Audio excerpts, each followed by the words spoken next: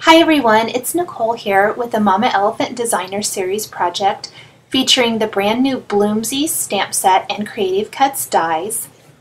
And for my card share today, I created a relatively one kind of two-layer card with a watercolor effect, and I'm going to show you how I created that. I stamped the banner on some Tim Holtz watercolor paper using the antique linen distress ink. I wanted the outline to be pretty faint, and then I'm using a fine tip paintbrush that's barely damp. I don't want it dripping wet because I didn't want too much distressing with the watercoloring, and I pulled some of that color in from that outside stamp line. And then anything I wanted to darken, I'm just picking up from my stamp pad and adding some shading.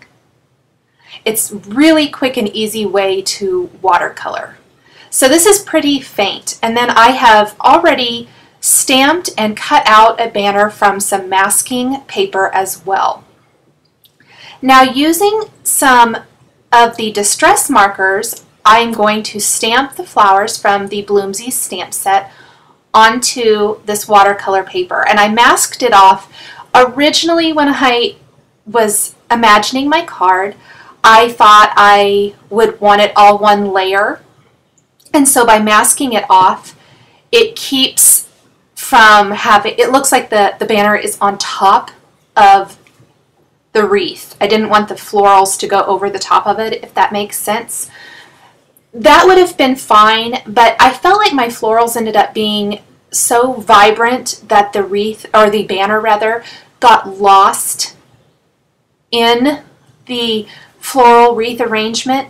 So I stamped it again and colored it in exactly the same way that I did, and die cut it with the coordinating die and popped it up with some foam adhesive. So just a slight difference than what I'm actually doing here. You could do it either way, and I would have left it this way if I had done the banner a bit darker. Now you may notice that the stamping with these distress markers, the inking of them and everything, it may not come with a really clean stamped impression. For this technique, that is exactly what I want. I can take a damp paintbrush then and pull those colors and smooth it out and really make it look watercolored and very pretty, very soft and distressed. So I'm not too concerned with having a really great stamped impression. Just the general idea of the florals works well for this technique. Like these leaves are more of they're an outline design and not a solid stamped image, but I can just pull that color from that outside stamped line to the inside of the design to fill it all in. And this flower didn't stamp perfectly, but once I blend it with a little bit of water on a damp paintbrush, it is very nicely blended and shaded and looks perfect. I thought it would be fun to use a bright assortment for a summertime type of wreath arrangement for my card. And I'm simply just filling in with the fun floral stamps from the Bloomsies stamp set. Now I did end up using a bit more water on that purple flower, and in the finished photos you may have noticed that some of those have a little bit more distressing than others. That's perfect. I don't want it to be an exact. I want it to definitely look kind of like a hand watercolored type project, like a freehand watercolored project. I'm not very artistic in that type of way, so by stamping and blending out my distress markers or distress inks this way, it makes me look like I'm more of an artist than what I actually am. I love techniques that allow you to do that. And I've mentioned it before, but I'm very much loving the whole watercolor look right now. So it's fun to find ways to use my stamps and supplies to create watercolor looks and effects. I'm going to speed through the rest of the creation of my wreath so we can get to the rest of the card.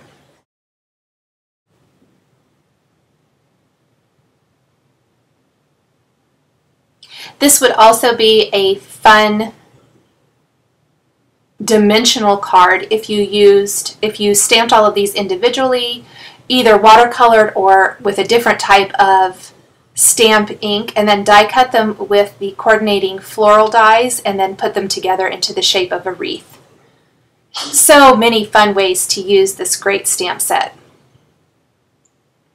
Now once I have all of my florals in place, I can remove that mask and I'm ready to stamp my greeting.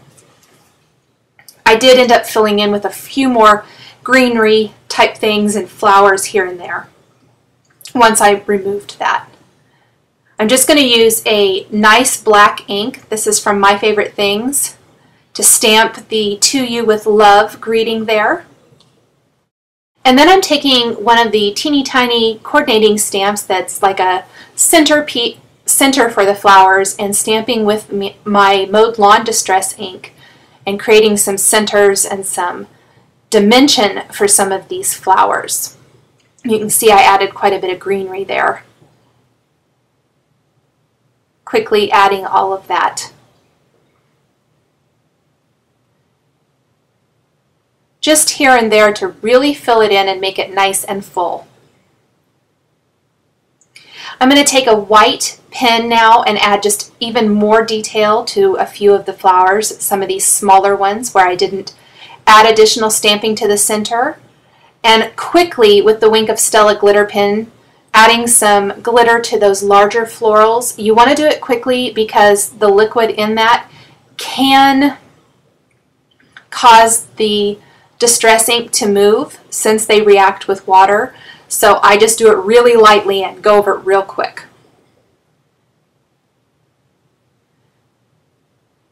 And here I decided I needed a bit more greenery, so I'm going to use some of the smaller greenery and leaf stamps from the stamp set to fill in. Again, exact same thing. I stamped a whole bunch of them and then I dampened my paintbrush and quickly filled them in, added some little dot detail to really make it look nice and full.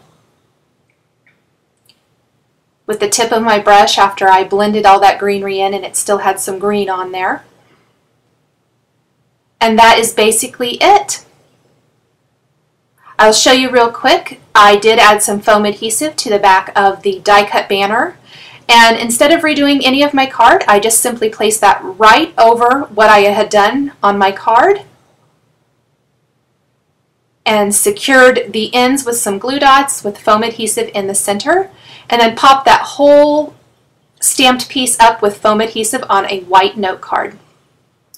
Thanks for watching this designer series project featuring the Mama Elephant Bloomsies stamp set and Creative Cuts dies. The supplies I've used are listed and linked below the video on YouTube. Thanks for watching and please subscribe for additional videos featuring stamping and scrapbooking here on my channel.